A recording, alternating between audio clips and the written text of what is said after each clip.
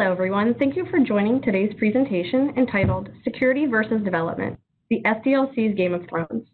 My name is Marie Peters and I'll be moderating today's session. It is now my pleasure to introduce today's presenters. Representing the Security House is Nabil Hanan. Nabil is a managing principal at Cigital and is a 10-year application security veteran with extensive experience performing penetration tests, code review, threat modeling, and architecture risk analysis. Representing the Development House is Ian Spiro. Ian is Codiscope's Director of Security Strategy and Research.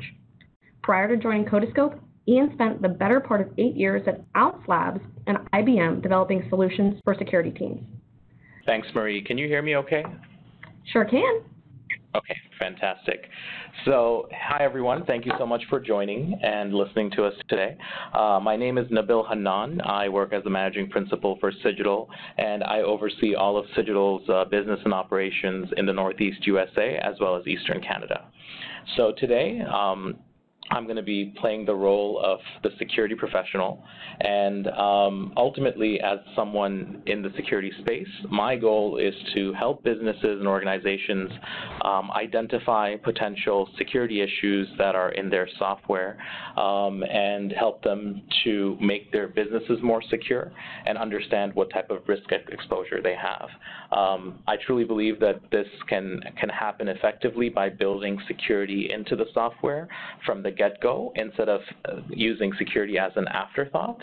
And from weapons perspective, there are multiple techniques we can use to identify security risk, things like static analysis, code review, dynamic analysis and pen testing, training, architecture analysis, and so on. So that's what I'll be talking about today. Hi all, my name is Ian Spiro. I'm the Director of Security Strategy and Research at Codiscope.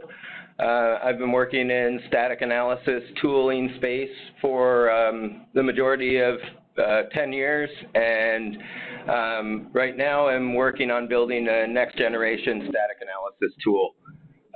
I'm representing development in my role today, and as a development lead, I'm very wary of security picking the tools that they believe are correct for my development environment, and especially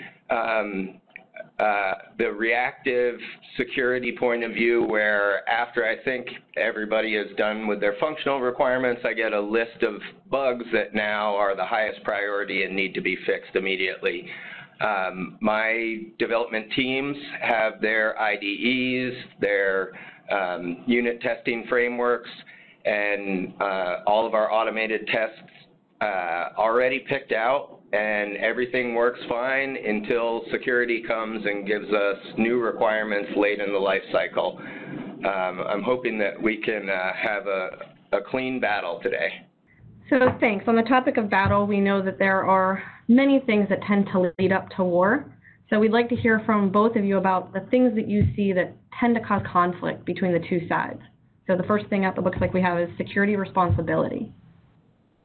Sure. Yeah. So, I mean, if we look at security, ultimately it's the security teams that are there to do a lot of the heavy lifting around activities that identify security issues and try to build software securely. And ultimately what has to happen is there needs to be some type of a top-down corporate or company-wide effort to make this successful. And this obviously requires investment in people, committing resources and allocating resources to do the work.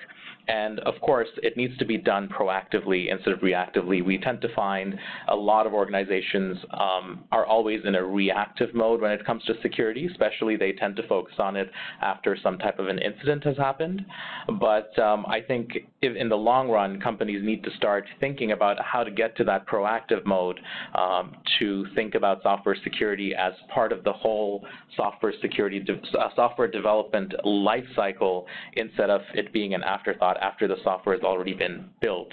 That being said, reactive security is better than nothing. So even though that's where we are now, we need to start thinking of how to get to a more proactive approach. So I would completely agree that security is everyone's responsibility. It needs to be designed in, from having the proper requirements at the beginning of the process to the testing frameworks that are necessary to find and fix these things that we all agree we want to keep out of our code. What I would counter with, though, is that if security is truly a business priority, then it's mandated that your security teams give us the appropriate tools to accomplish the job, and probably even more importantly, training to use these tools. Not just training around secure code practices, but specific training in how we should be using the tools that are supposed to help us automate this job. I agree reactive security isn't where we want to be. In fact, it's really a killer for the development processes that my team has in place.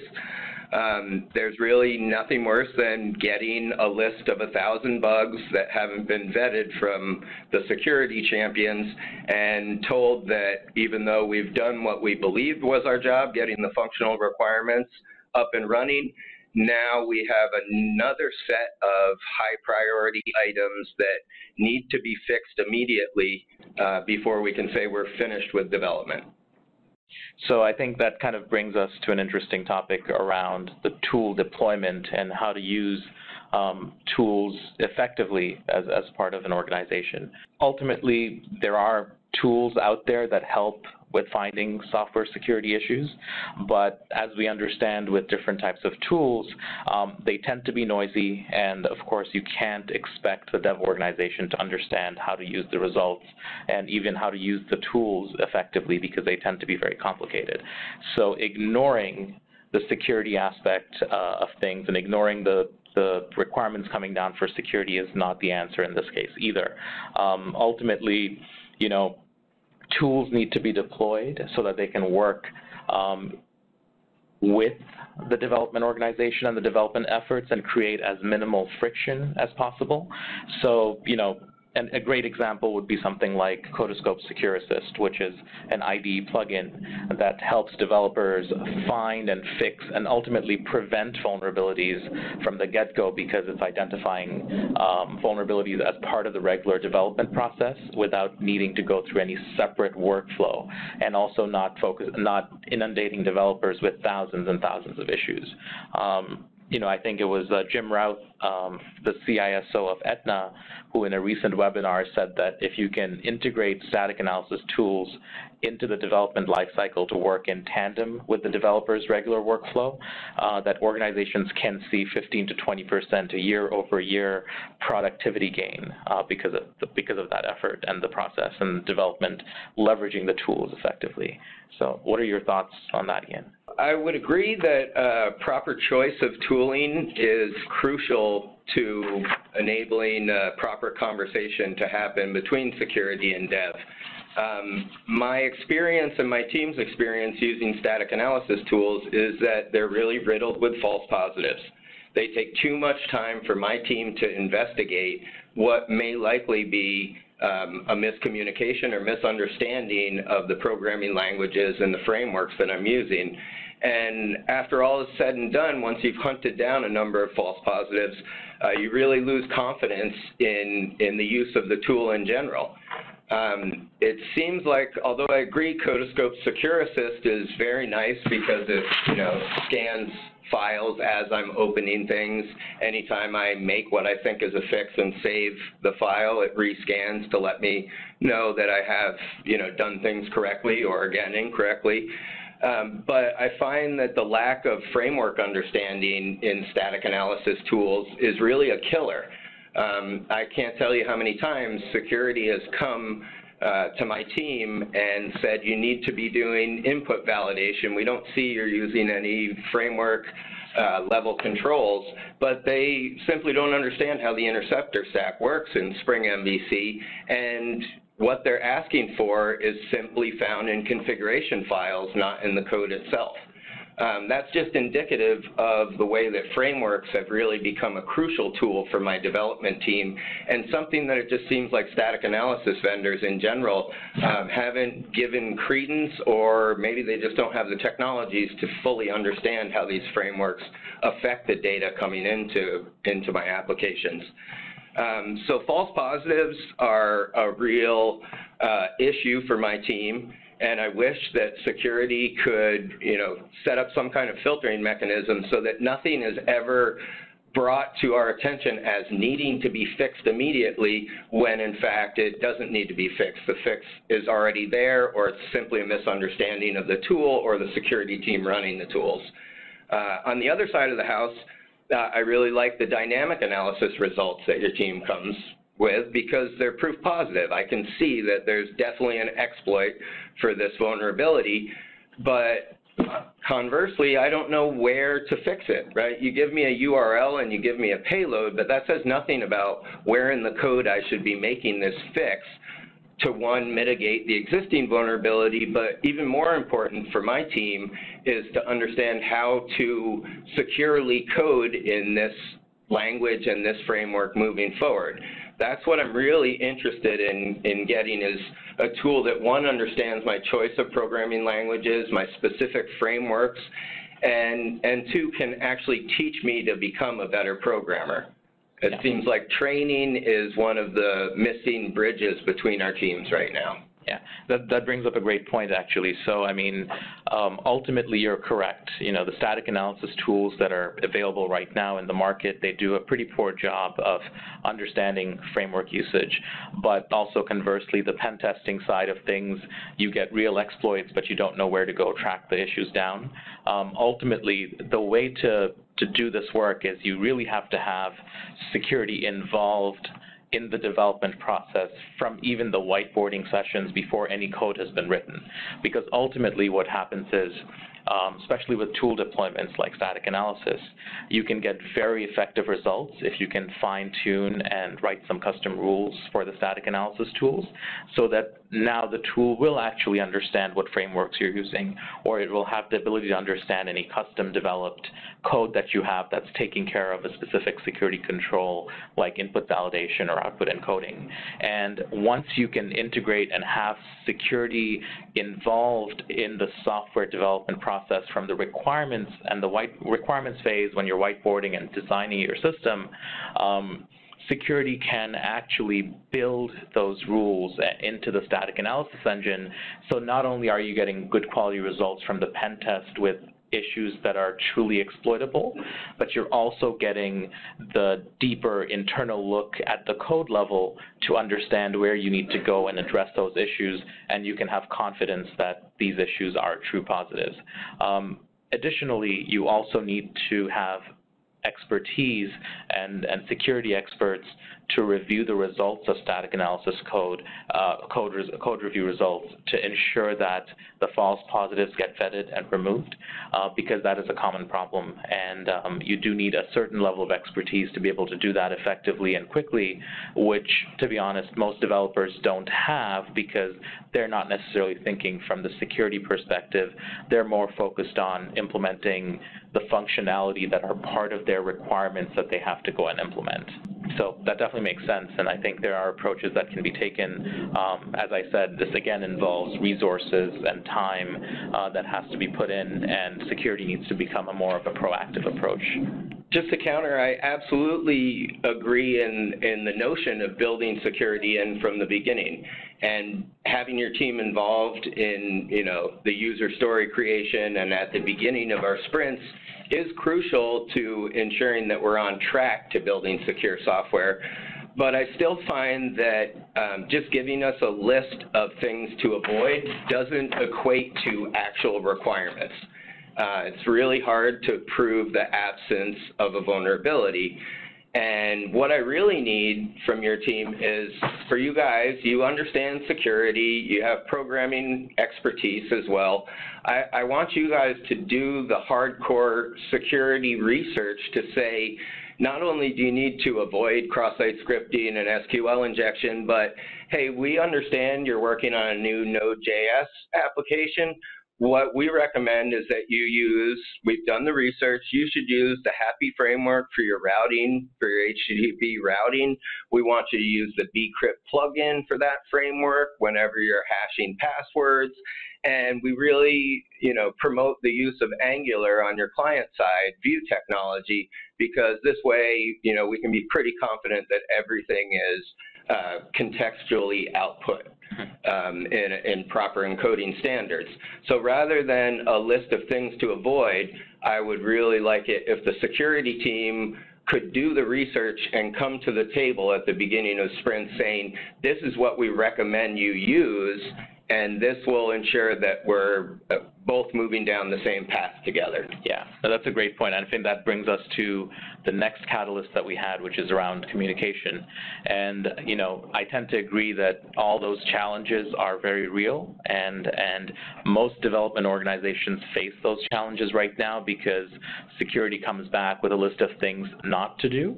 I think it's important that at the requirements phase, building the right software security requirements can be challenging, and avoiding things like, avoid OWASP top 10 or avoid SANS top 25 is not sufficient. So ultimately, we need to think about writing requirements that make sense for the system that you're building, and that's where we need to have requirements that say things like, all input coming in from an external untrusted source needs to be validated using this framework A, and then all output needs to be output encoded based on the context using framework B feature 1, and so on. And that can only happen if the lines of communication are open between development and security. And I think we're reaching a point where people are understanding the importance of security, but they need to embrace that the security teams are here to help build better software and not to create more roadblocks for developers. So as part of that, I think what really organizations need to start focusing on, and I've seen this happen at other organizations, is building out a software security framework where they actually put together a list of approved frameworks that will help you build certain software security controls into your software. And that also helps when we go back to the static analysis phase, is now we can actually test defined misuse or non-existent use of those frameworks. And if they're not being used correctly, we can have the standards that are part of the framework that we can give to the development organization and say, look, we gave you these things to help you build the software and the system more securely. You need to be using them, and here are some areas where you might have missed it, because we can train the static analysis tools to look for usage of those specific things, which I think is important and will make lives easier for both the development teams and the security teams. Yeah, I mean, that sounds fantastic. If you could actually, come with suggestions of appropriate choices of frameworks and language-specific libraries that your team has vetted and you suggest that we use, that would not only give us confidence that you actually know what we're developing, not just from a functional standpoint, but actually the details of the programming language being used, and would create a lot more goodwill and certainly confidence within my team that security is here to make our software better in general. This is just one part of quality, and if we actually had tools that, first of all, understood dynamic languages like JavaScript, like Python, Perl, Ruby, all the stuff that my team is using, and then could give us not just negative feedback where we've clearly been misusing the framework or left out security controls entirely, but some kind of positive reinforcement mechanism that, in addition to training, can show my team without just passing your test that, oh, we've actually been learning some new secure coding practices and put those practices in place. I would like some positive feedback mechanisms besides just the lack of a list of vulnerabilities at the end of development to show my team and also management that this is a worthy investment and that our time spent using these tools and taking these trainings actually makes us better overall developers. Mm-hmm. Yeah, I definitely agree with you on that. I think a common mistake that people make are they hire people to come and break their software, and those people tend to be security professionals that are coming in, but they don't necessarily know how software is truly built, or even understand the programming languages, or have never really written code. We see out there a lot of security professionals who are great at using different tools and open source items to break into software, but they don't necessarily know how to go and fix it and how to speak to developers and help them understand and give them that positive reinforcement on things that they're doing well and things that could be improved on. So I think we see a lack of that both in the tool space, because tools aren't proactively helping you understand areas where you've done well, but even security professionals tend to be very good at breaking things, but don't necessarily speak the same language as software developers. That's something actually that I pride in my own teams here, is that, you know, we only have people who come from a development background, and they really know how software gets built and understand the challenges that developers have, so we don't create a lot of friction when we interact with developers.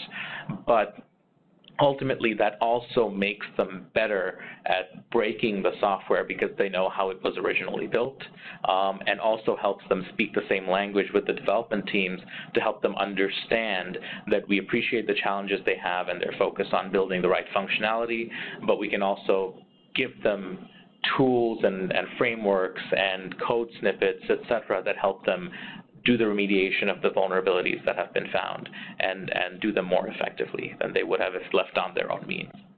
Yeah, I mean, that's one of my ongoing issues with dealing with security folk up in their ivory towers, is that we're not speaking the same language more often than not. Especially if you bring in a pen tester at the end to break my stuff, there's already a bit of animosity because you're trying to destroy the stuff I just created. But then just telling me, yeah, this is broken, go fix it, just makes my team want to, you know, break your security process by coding around your tools, right?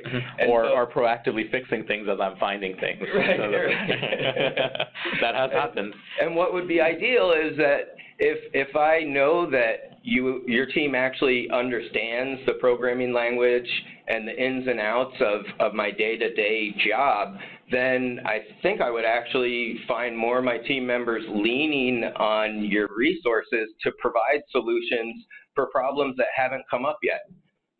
Not only being invited to the beginning of the sprints, but having an ongoing conversation as we build more and more complicated functionality to say, hey, it looks like we're venturing into this area. Do you have any suggestions for the best way to go about this? Or have you seen some of the hot new frameworks that tackle this stuff for me?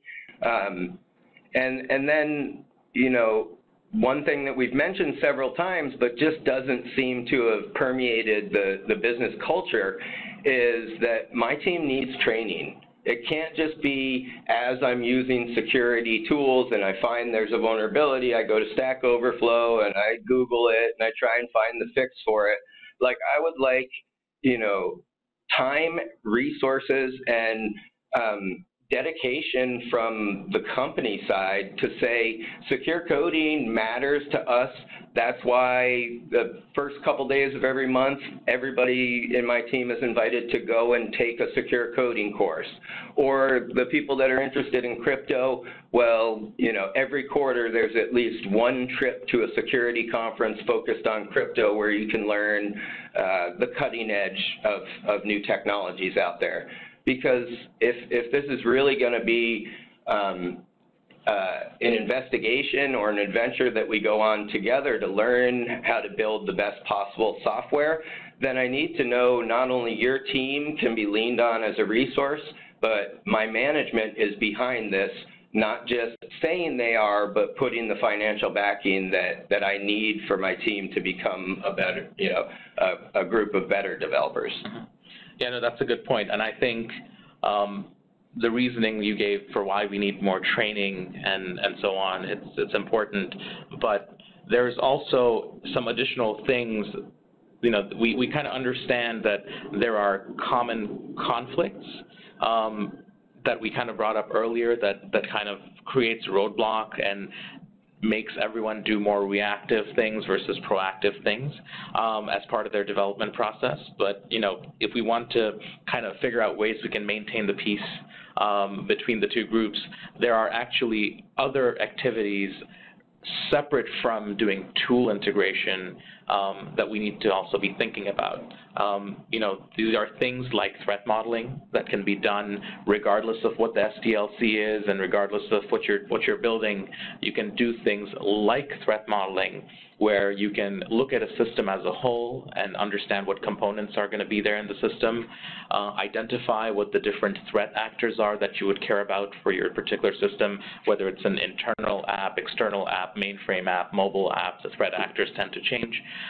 Then, of course, being able to identify what type of assets you have within your system that you care about protecting, and then looking at your system as a whole and understanding what type of security controls need to be placed where in order to protect your assets from specific threat actors.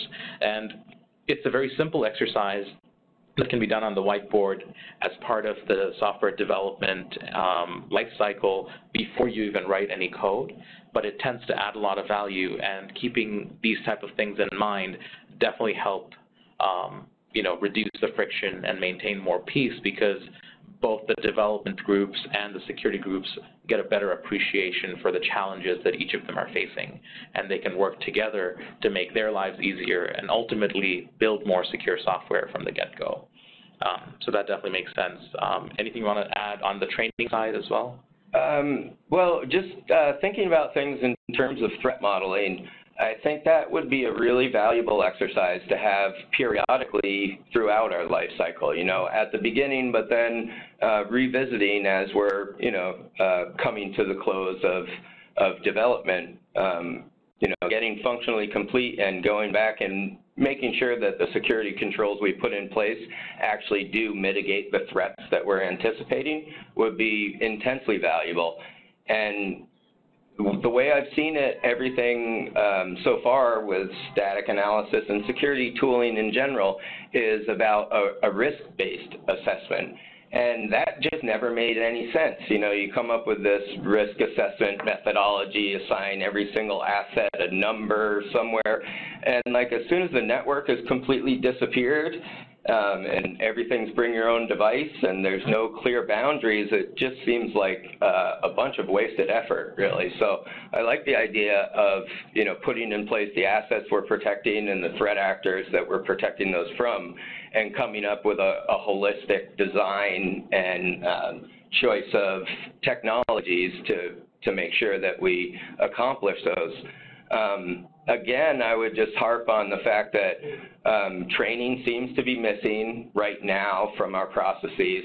And as much as possible, I would like the training to be up to date on, the cutting edge technologies that my team wants to use, and not just last year's Java framework, but this year's Node and Express and Mongo framework.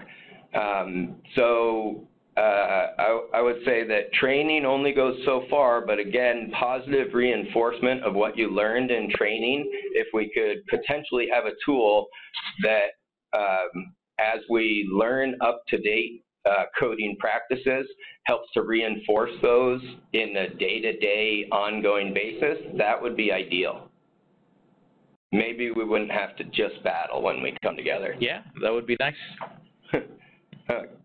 Can anybody help? I was going to say, I think you guys are here to help and kind of talk a little bit about, the conflicts that your teams face with each other. I don't think either of you are going to say that there's ever been a perfect harmonious relationship between security and development, but I think by putting on each other's hats and understanding where each other are coming from, it makes it a little bit easier to get along. I had a lot of questions come in as you guys have been talking, so I want to start posing some of those to you and get those answers out.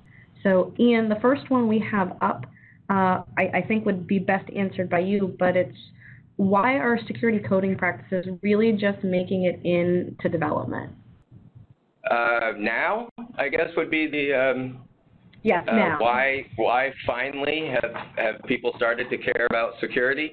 I just think that the constant drumbeat of loss of data, loss of passwords, everything being broken that you read about has finally started to hit home with organizations in general, and that has gotten executives aware that there needs to be some kind of answer to this problem, and it involves developers. Maybe the solution also involves training those developers not to make the same old mistakes that have led to the insecure internet as we know it. Better late than never, I would say. Yeah, no, I mean, I think it's a natural transition we've been seeing over the last more 4 or 5 years now, where we are having to go.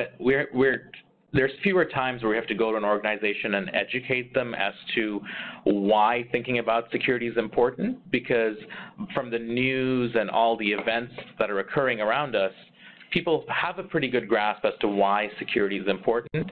The how do you do security, I guess I'm doing air quotes here, how do you do security is not as easy. And I think organizations are starting to think of more creative ways of integrating security into the development process. And that's why we're seeing more and more things like secure coding standards and building of frameworks that take care of certain security controls, and essentially taking the problem of creating security issues away from developers by abstracting out the controls is what we're seeing a lot of people do. And that's why I think we're noticing those more, because people are just, getting better at building more secure software. Okay, so that's great.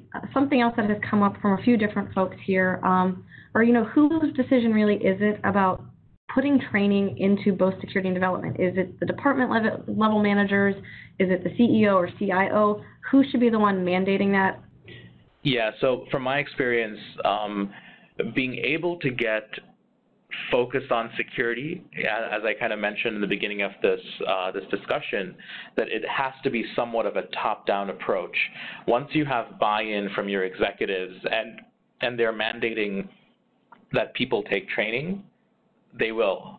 Naturally, we find that people have an appetite for training and they want to do the right thing and learn more, but they're very much restricted by the amount of time they have available to go and invest their time into doing additional training outside of their day jobs.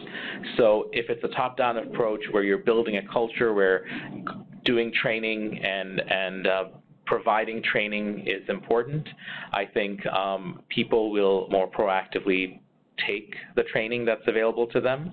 And it's kind of a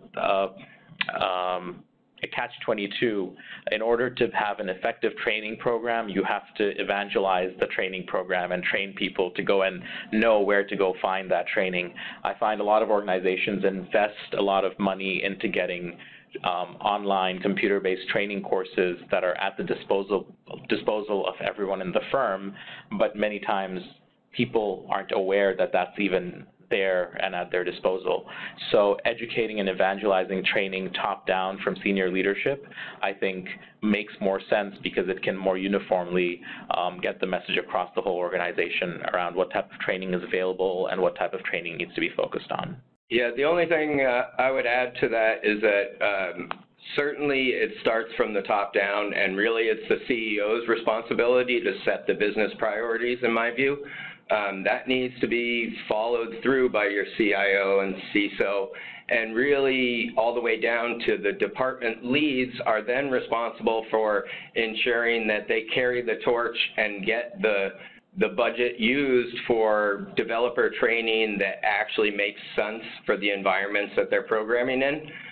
So it certainly starts as high up the chain as the CEO, but it's really everybody's responsibility down to the individual developer to make sure that just because there are resources allocated, that they're used efficiently for the benefit of all.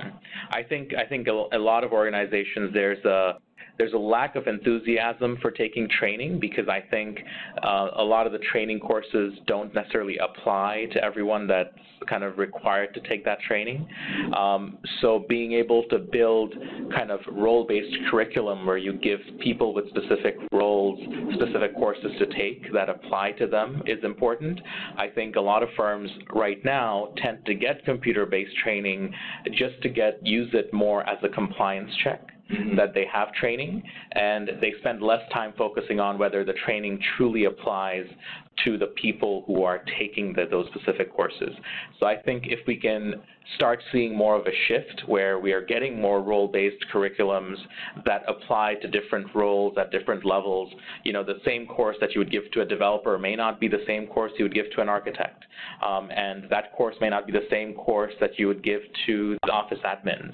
And it's different from the executives and so on. So being able to build that type of a curriculum is important as well. And I think training will be seen in more of a positive light if that was the case than the way it is viewed right now. And Nabil, one of the things I think you just said that was interesting is you mentioned security training for the office admins. I think a lot of time when training is rolled out, it may just be for security or it may be for development, but there's some crazy stat that gets repeated pretty often about the number of attacks that really start from phishing because someone starts clicking a link that they have no idea where it goes to. Ultimately, training, you know, software security is everyone's responsibility at some level or the other. So bringing that awareness across the organization is important. And there are certain courses that are very high level. That's probably all that most of the people would need to know unless they're in a more development or architecture or product management role. Let's change tracks a little bit here away from the training. One of the questions is, how do we deal with the need for speed? Development teams are always sort of given shortened sprint cycles, and how do we build security into that, and we're doing it in process and not waiting until the end? So I think one of the key things, and really our mission at Codescope, is that we want to help developers build secure code faster, right? So if you actually have training and that addresses your ongoing concerns of how you're coding in that day, that sprint, that cycle, then that's part of it. But we really need to cross-pollinate that with tools that reinforce the lessons that we're learning in our training. So yes, everything's about getting everything functionally complete, but if we have tools that, you know, first of all, understand how we're coding, the frameworks that we're using, the libraries that we're using, the job that we're trying to accomplish, and the language that we're using for that. That's a start, but what I really need is a tool that can watch me as I'm coding and only interrupt me when there's something that I should obviously know about, whether that's positive reinforcement, I've just done a good job and put some of my training to use, or I'm about to make a terrible mistake and, you know, this is the right time to address that before it becomes ubiquitous throughout the system. So tools that stay out of the way until they're needed, and then when they're needed can be used to not only check that you're doing the right thing in this code I'm writing right now, but apply that same rule across all of the code that I've previously written or am about to write. That's the key to, in my mind, having training and tooling that accelerates the developer's job rather than hinders it. Okay, so Nabil, this one's probably a good one for you. You know, how do you work with development teams who've lost their confidence in the SAST results because previous editions of the reports had given that unvetted list of false positives and just a million things? I think, yeah, so ultimately, it's important, you know, in my teams, you know, we hire only people with dev backgrounds. So it's important to have the right conversation with the developers. So whenever we do an assessment, we kind of insist that we have about a 1-hour meeting to go over the report. Even though the report has only true positives, we still insist we meet with the dev team and the different stakeholders and go over the report itself. And the goal of that meeting is really to put them at ease, because we don't go and attack them and tell them, here is everything that's wrong. We take it as an approach where we want to have a discussion with them on different remediation techniques. And sometimes the solution may be very simple. There could be an instance where you have a few hundred instances of cross-site scripting, but there might be a single point where you could do the right input validation and output encoding that could have prevented that issue. So sometimes the numbers can be pretty daunting and scary for the dev teams if you just hand them a blank report, just a report with all true positives because of the number of instances that get reported. But the fixes may not be that scary. So being able to have that open line of communication, reviewing the reports with them, discussing remediation techniques, addressing their concerns, I think helps us be more effective with the development organization and help them fix the issues much more efficiently than just giving them a report, even though it only has true positive issues. We're also always very diligent about following up with the developers. If they ever have any questions, we have remediation help desk where they can submit a ticket because maybe they didn't work on fixing it right away after that call and they're revisiting an issue and having trouble understanding it. So we do provide remediation help desks as well that give the developers access to the consultants that worked on the assessment so they can still have a discussion, and the person discussing the issue with them has the right context to be able to guide them effectively. All right, and Ian, from your side, how do security repair the relationship with you after they've delivered that report? Communication is key. First of all, telling me that you understand why these false positives came to my desk and that you've done something about it is, an absolute requirement for continuing the conversation. So if you're vetting, your results and personally filtering down things that are known false positives, that's okay, but I also want to know that the tools that we're running actually understand my code, and it's not just by, looking at every single potential path in the application and then narrowing it down to the ones you happen to know have a vulnerability is the way that this filtered list gets to me. I want to understand that your team has chosen products that actually understand JavaScript, actually understand Node frameworks, actually understand the stuff that I'm doing today and the languages that I want to be working in tomorrow in order to repair some of the damage done by my 100,000 finding raw results from AppScan source that you left me with last year.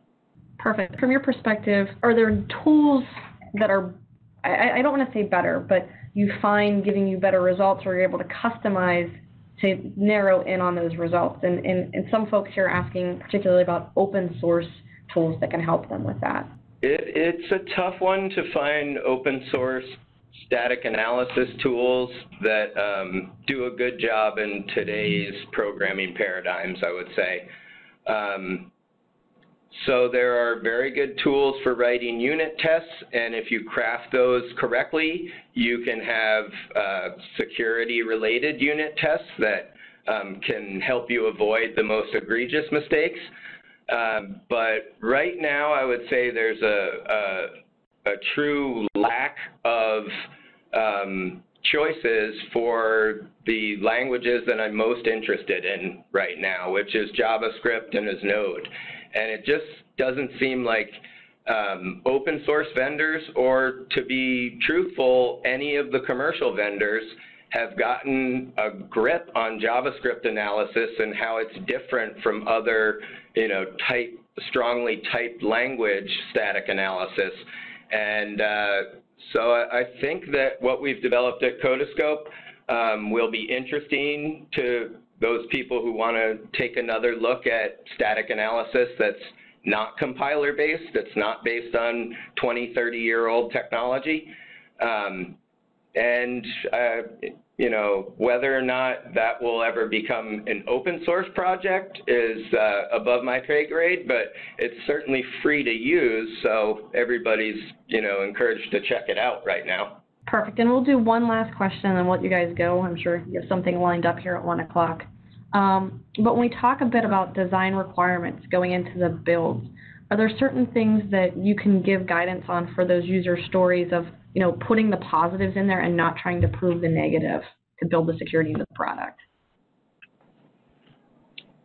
I'll try to answer this, and if I'm not, you know, getting to the right answer, please re-ask the question, whoever asked it. But I think there's this common concept of building user stories where you have use cases and misuse cases. And when you're building the user stories, those tend to come first, and those tend to come more naturally based on the features you're trying to implement, and then you can write requirements based on those. But there's an additional piece to that people don't necessarily always think about, and it does require someone with more of a malicious thought process to do, which is create abuse cases. And let me give you a simple example that might help you understand the difference between the use case, misuse case, and an abuse case. A use case might be the user enters their username into the username field and their password into the password field. If they match, you authenticate them. The misuse case would be the user types in their username into the username field, the password, they fat finger it, and they mistype it the first time, and you do not authenticate them and give them an error message allowing them to re-authenticate or try to re-authenticate. The abuse case would be you type in a username and then type in a wrong password on purpose, and then enumerate through different possible combinations of usernames and look at the error message. And if the error message is different based on whether you get the correct username or the wrong username, then you can now go through the system and enumerate all valid usernames. And if there happens to be a lockout mechanism, that could then be exploited to lock out all the users of the system and create somewhat of a denial of service scenario. So those are kind of the differences between a use case, a misuse case, and an abuse case. And I think if you can start including the security into those conversations early on, then you can start building the requirements in a way that take care of not only the use case and the misuse case, which you're probably doing right now, but also focus on the abuse cases and build good security requirements that you can actually implement against, instead of negative security requirements which says things like don't have cross-site scripting or don't have SQL injection, because I don't necessarily think that adds a lot of value. Yeah, I think that's absolutely right. The one thing I would add is that to have a positive spin on it, if you have abuse cases, but also the underlying mechanism that's being abused, say authentication or authorization, together with a recommendation of how we want to approach authentication or authorization and particular packages that may meet the needs of developers, that's a way to have less of the negative connotation and more of a positive requirement about, you know, making sure you're protected from this particular abuse case using this recommended package, framework, language, et cetera. Thank you so much for that. And we'll just kind of wrap up things here. Nabil, Ian, thank you so much for coming today. I thank everybody who's out there for joining us. If you guys have additional questions, there is an email up on the screen that you can email them to, and I'll have Nabil and Ian answer you. And there are also a couple resources up there you may want to check out. One of them is the tool that Ian referenced that is Codescope's new free beta that is a static analysis tool intended for developers, and some other resources by the physical team. So thanks again for joining us, and we hope to see you again at our next session.